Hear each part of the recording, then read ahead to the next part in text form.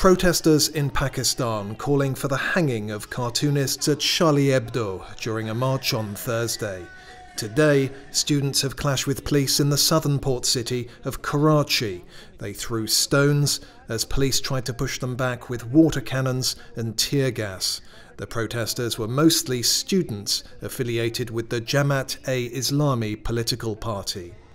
Islam generally forbids depictions of the Prophet Muhammed, and many people in Muslim-majority Pakistan view the satirical magazine's cartoons as blasphemous. In latest developments, lawmakers have approved a resolution condemning publication of such cartoons. The resolution also condemns violence under any pretext. Yet in Lahore on Thursday, supporters of the Sunni Tariq group marched with a banner reading, "The Sketchmakers must be hanged immediately," while in Islamabad, lawmakers marched outside Parliament House with some chanting, "In the name of the Prophet, we're ready to die." 17 people were killed in Paris last week by attackers claiming allegiance to Islamic State in Syria and Al-Qaeda in Yemen.